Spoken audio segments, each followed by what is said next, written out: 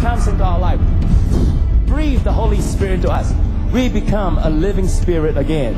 Now we are able to continue where the first Adam has not able to do, is to build civilization, create houses, but do it in a way that bring glory to the Most High God. Come on, give the Lord a big hand.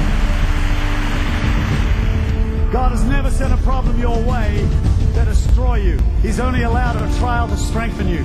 Trials are not designed to defeat you, they're designed to make you triumphant in life. That is why He has allowed them in your world.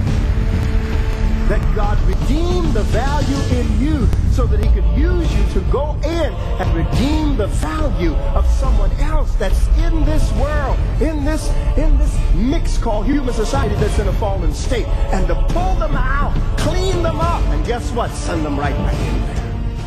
When the Holy Spirit comes upon you, it is not just to speak in tongues, it is not just to prophesy, it's not just to have a wonderful charismatic prayer meeting, it is to be equipped to be able to go from Jerusalem, Judea, Samaria, and to the ends of the earth. They came here believing God for His healing. You called out the healing. The pain is gone. He's healed by the power of God. Somebody say, praise the Lord.